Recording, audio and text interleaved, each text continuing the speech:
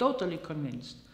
We cannot save our planet if we don't work together. And it's not that the experts tell us where to go, but we need the people, we need the support, we need the consciousness of the people, and we need their acting, because we can, it's only through action, not through another conference, another conference, another conference.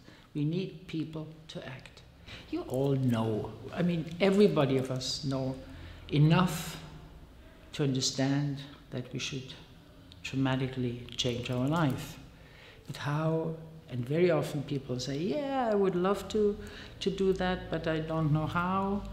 And this, I think, can be encouraged.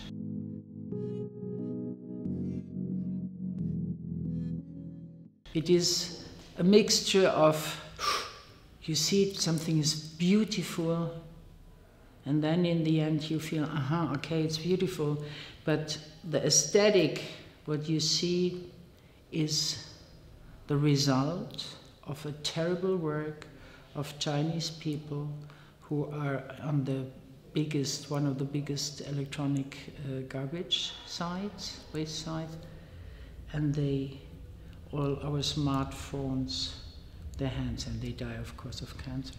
Okay, how much CO is released into the air? Through 1 million clicks of the trailer of Avatar. And this is 3 cubic meters of coal. If you burn it, this is the equivalent.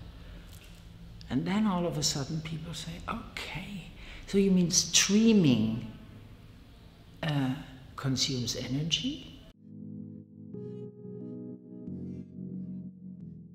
It's not that I'm sitting here and saying, you should not and you have to, but it gives you an idea of how you could move, how you could change, how you could interact.